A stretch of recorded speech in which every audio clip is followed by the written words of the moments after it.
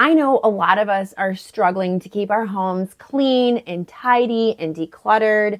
If you've heard of the book Atomic Habits by James Clear, atomic actually means like really tiny. And so these are kind of like tiny habits that you can work into your day. I know the book's not about decluttering, but there are so many of these habits that you can apply to your everyday clutter, to your decluttering, and just in general. So if you're looking for some decluttering help, today I've got 7 atomic habits that you can take on today. You can start these all today, and they are going to help you get a handle on your clutter. You're going to love them. And these are all inspired by the book. So in the book, the author identifies this study that says the more that we identify with a belief, the more that we act in a way that doesn't contradict that belief. So if you're going around saying, well, I'm just a mess, I'm just a cluttered person, well, guess what? That's what's going to happen because that is the way that your brain works. Instead, even if you don't believe this, but instead you're going to go around and you're going to say, I am an organized person. I am a tidy person. I have my house and my clutter under control. And guess what?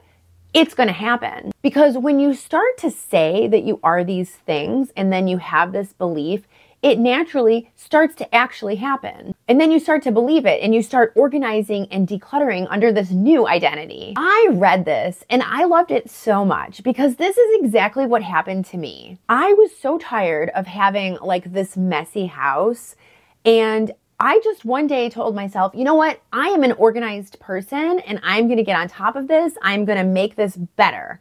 And guess what? The pieces started falling into place. And I really like this tip as well because I think it helps to build your confidence. If you stop believing things about yourself that really aren't serving you, you really start to see that it's like a fake limiting belief that you've almost told yourself. It's almost the idea where if someone influential in your life told you something negative about yourself, and then you would start to believe it. Think back to like if you had like a parent or like a boss or somebody who just said something negative about you and you kind of think, oh, wow, yeah, I must be that way. But don't believe it because it is not that way. I actually heard this quote the other day that I'm just going to slip in here because I thought it was so interesting. The past and the future are not real. This quote comes from the book The Power of Now by Eckhart Tolle. I'll just put it up so that you can see it. But that quote really spoke to me. I have not read the book yet, but after hearing that quote, it's definitely on my list. So we are focused on the now. That is what I'm saying. Like the past is not real. The future is not real. The only thing that's real is now. And so that is what we are going to look at. So you're going to get rid of this old version of yourself, whatever you've told yourself, whatever other people have told you, you're just going to get rid of it. And now you're going to have a new identity and a new belief about yourself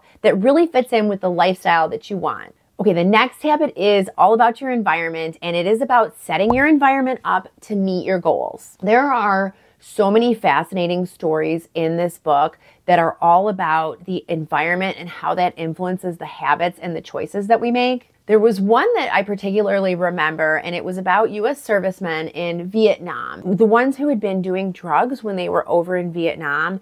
When they went home, so they had this drug addiction problem. When they went home, they found that the vast majority of those people actually stopped using the drugs the minute they changed the environment. They didn't do any treatment. They didn't get any help. They simply left Vietnam, came back home, and the problem corrected itself. And this happened with 90% of them. And I'm not saying anything about drug addiction or anything like that. I am simply using this as an example to tell you that the reason we make those choices is it's our environment. So how do we apply that to our home and creating the beautiful home that we want? I have a few ideas. One of the things is I like to put a donation bin in an easily accessible area.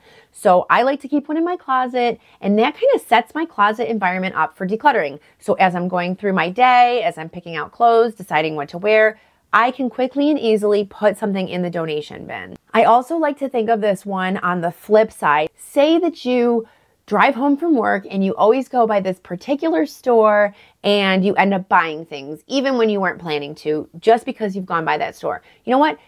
Take a different route home. Just shift your environment so that you're not doing all of these things that cause you to get cluttered in the first place. If you're enjoying this video, hit that subscribe button down below. It is free and I make videos twice a week. The next habit here is all about motion versus action. And Clear makes a very important distinction between the two in the book. Motion is preparing to take action. And I think we fall into motion a lot of times. And sometimes we fall into motion actually to avoid action. I see this all the time. I mean, I do it myself all the time. You know, sometimes when you're in motion, you're like strategizing and thinking about things and you're planning, which is fine, but you're not exactly making progress. Action, on the other hand, is the type of thing that's actually going to deliver that progress. So just like to hammer this point home, watching this video right now about decluttering, you are in motion. You know, you're getting some motivation, you're learning about clutter, you're learning about decluttering. That is motion. But then actually starting to declutter, you will suddenly be in action. And maybe you're decluttering as you're watching this video, which would be awesome. To get the action and get the results,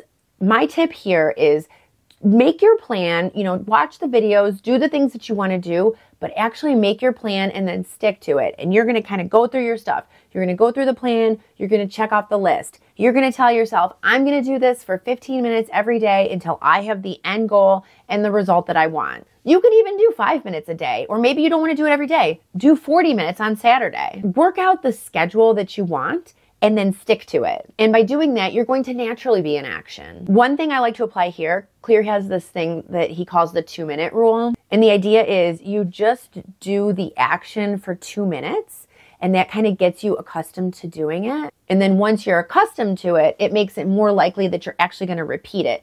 Just a small thing, but I thought it was really interesting. One of the central ideas in the book is about identity-based habits. So it's basically, instead of focusing on the outcome, like I want to have an uncluttered kitchen cabinet. So instead of focusing on that outcome, you're going to focus on the type of person that you want to become. So this is kind of like similar to the first point that I made, but I want to take it a little bit further and kind of talk a little bit beyond decluttering and talk about the habits that we have that make us cluttered. One identity that I hear a lot, and I even see it like, I'll hear my friends say it or whatever. And one identity is, I'm a shopaholic.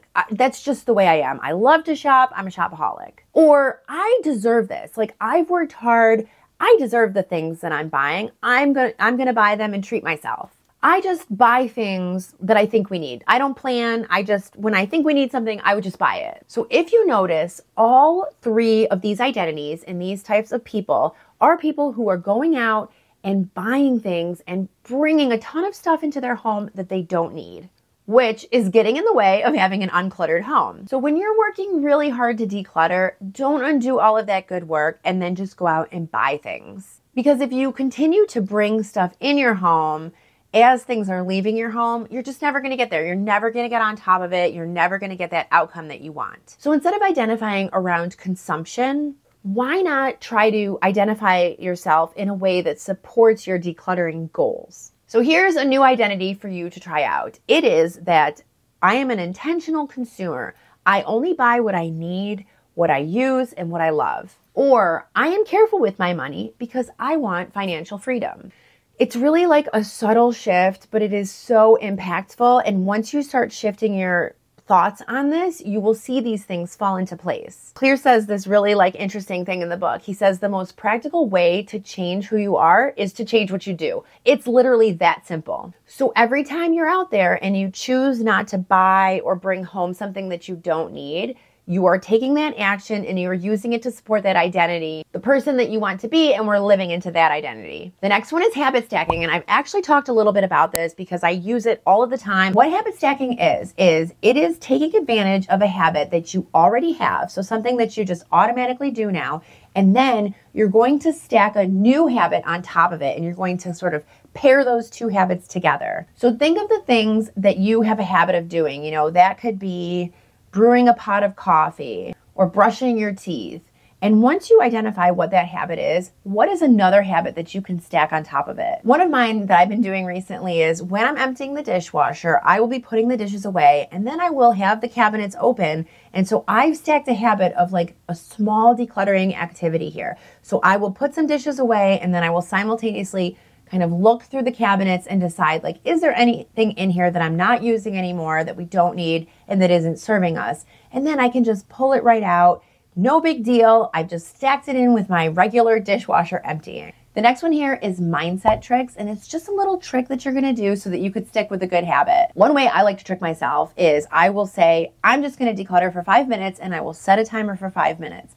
And then it's kind of like tricking me, because the funny thing is, anytime I've ever done this, I end up going way longer. I just kind of get into it. I'm like, oh, this isn't so bad now that I'm going. But I've tricked myself into starting, because at first I was like, well, I'm only going to do it for 5 minutes. So I just jump into it. I've shared this other trick before. It's kind of like this 3-2-1 thing that I do. If I want to spur myself into action and I'm just like not feeling motivated, I will count backwards from 3 in my head, or you could do it out loud, and I'll just go 3, 2, 1. And when I get to 1, I have to jump up and do whatever I'm putting off. This little trick just motivates me to actually do it. Another trick, actually one of my subscribers mentioned this to me, and she said, instead of going into something like into a space and saying like, I have to declutter this space, just go into the space and look at it. You don't have to do anything but look, and subconsciously you will start making plans for that space. You will start thinking about how you're going to tackle this project. I love this trick so much because there's no expectation. You are simply looking at the space. But guess what? It's a mindset trick, and you're going to trick yourself into decluttering. The last atomic habit is habit tracking. I use this one a lot for health purposes. I love using it for things like if I'm tracking like how much I'm working out or tracking water or something like that. But it works so well for decluttering, especially if you're the kind of person who likes to sort of make a plan and go through it and check things off your list. If you can actually track things and you see what you're doing, it motivates you to keep on going. It motivates you because you know that you're making progress. I did this a couple of years ago. I had like 2 weeks off in between Christmas and New Year's, and I had a ton of decluttering to do. My kids had gone from like babies to toddlers. So I had just a ridiculous amount of baby stuff that I needed to get rid of. And I have 3 kids, so it was like stuff from all 3 of them. So I just, between those 2 weeks, I made a huge list of all of the things that I needed to do, everything I wanted to accomplish, and guess what? I accomplished all of it. The tracker really kept me motivated and accountable. On the flip side, a couple years ago, I also had this same time off for New Year's. I didn't write anything down. I didn't make a plan. I knew that I needed to do stuff, and I knew what I needed to do, but guess what? I never did it. So for this one, all you need is a pen and paper. Write down exactly what you want to do, what you want to declutter, and what you want to get done, and you will get it done. Thanks so much for watching. I hope this video was helpful. The book is great. If you're looking to read it, I highly recommend it. I think there's so many principles that can be applied, not only just to decluttering and keeping your home tidy, but just your life in general. I'm going to link a video here. Go ahead and click it, and I will see you over there. Bye-bye.